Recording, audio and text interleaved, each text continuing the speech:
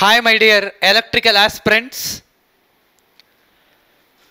For ITI students already NPDCL exam అయిపోయింది.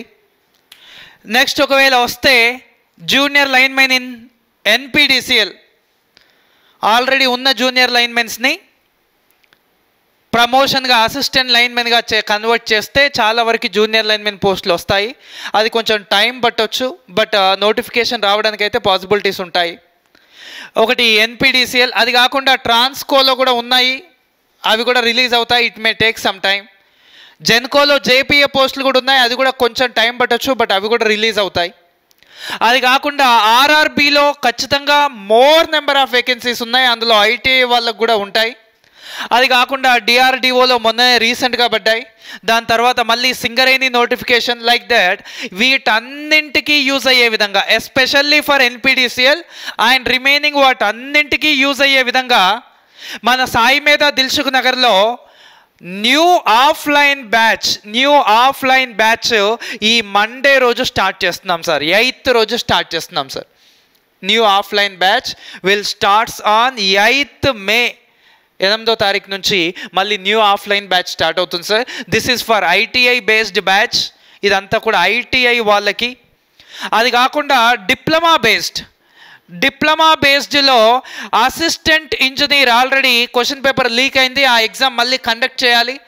Assistant executive engineer వచ్చేసి exam date ఇచ్చాడు, కానీ అసిస్టెంట్ ఇంజనీర్కి ఇంకా ఎగ్జామ్ డేట్ ఇవ్వలేదు.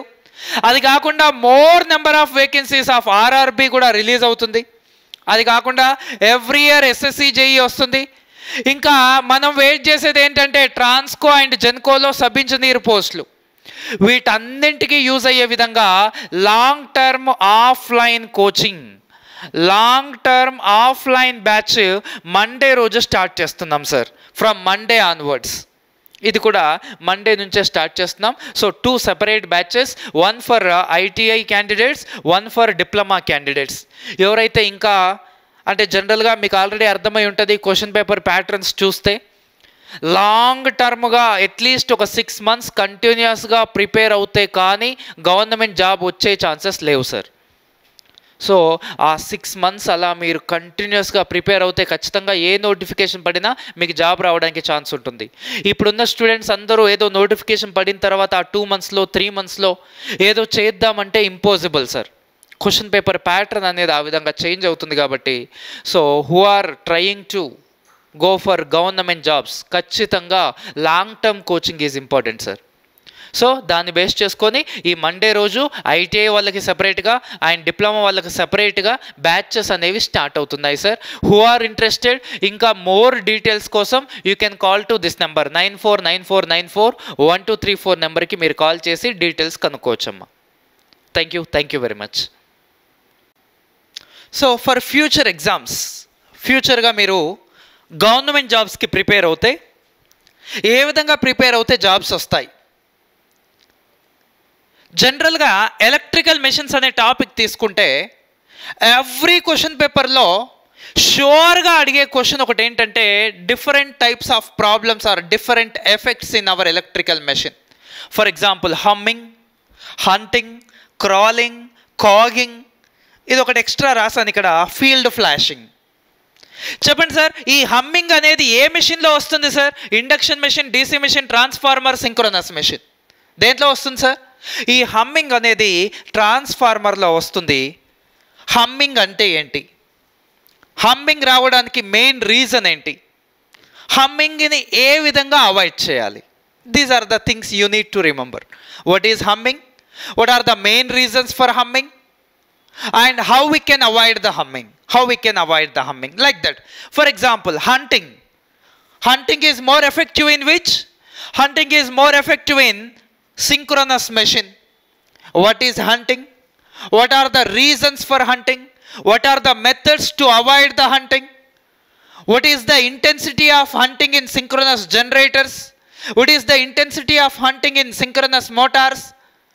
What is the effect of hunting in silent pole machine? What is the effect of hunting in cylindrical machine? Like that. You need to go for complete view of this.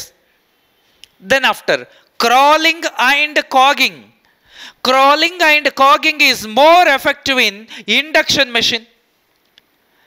In induction machine, what is crawling? What is cogging? What is the difference between crawling and cogging? What are the reasons for crawling? What are the reasons for cogging? Which is more effective in salient pole? Which is more effective in slip ring induction machine? Which is more effective in squirrel cage induction machine? How we can avoid the crawling? How we can avoid the cogging? In induction generator, what about crawling and cogging?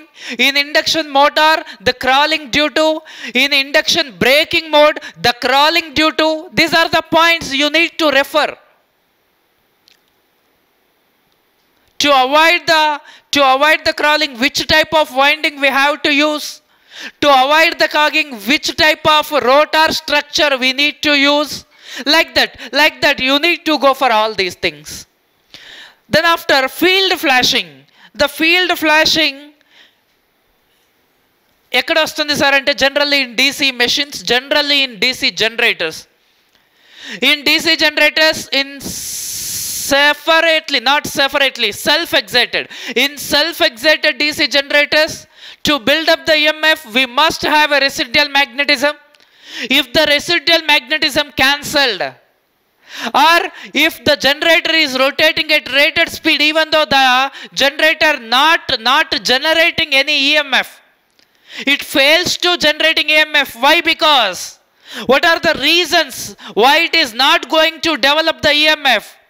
In that, one reason is that it may that the residual magnetism may be cancelled. If residual magnetism cancelled అయితే ఆ residual మ్యాగ్నెటిజంని మళ్ళీ regain చేయాలంటే ఏం చేయాలి? That process is called field flashing. Like that generally మీరు ఏ competitive exam వెళ్ళినా సరే, mostly from these 4, humming, hunting, crawling, cogging, mostly from these 4, at least 1 or 2 questions should be there. Like that, మీరు ఏ competitive ఎగ్జామ్కి వెళ్ళినా సరే 1 question from basics, fundamentals, what are the basic principles, 1 question from constructional details, 1 question from EMF equation. Like that, you need to analyze the question paper. Like that, you need to compare all the basics, all the fundamentals, all the EMF equations. Once completion of your preparation, you need to prepare like a charts for clarity. Like this, ఈ విధంగా prepare అవుతే మనకు jobs రావడానికి possibilities ఉంటాయి sir. ఇప్పుడు ఒక question ఇచ్చేసి ఒకే concept పైన క్వశ్చన్ అడగట్లేదు సార్. ఒక క్వశ్చన్లో 3-4 కాన్సెప్ట్స్ కలిపి క్వశ్చన్ అడుగుతున్నాడు. ఆ 3-4 కాన్సెప్ట్స్ పైన మీకు గ్రిప్ ఉంటేనే మీరు ఆన్సర్ చేయగలిగేలాగా. అర్థమవుతుందా? సో ఆ విధంగా మీరు చేయాలి. కాబట్టి long term coaching will helps you all about these. Right sir? So మీకు అర్థమైంది ఏ విధంగా ప్రిపేర్ అవ్వాలనేది. లెట్స్ సీ, మండే రోజు క్లాస్లో మనము డిస్కస్ చేద్దాం. What are the different types, ఏ విధంగా ప్రిపేర్ అవుతే మనకు జాబ్స్ వస్తాయి, ఏమేం ప్రిపేర్ అవ్వాలి, అవన్నీ కూడా మనం డిస్కస్ చేద్దాము. Please share this information to your friends who are preparing for ITI as well as for diploma government jobs. Thank you guys.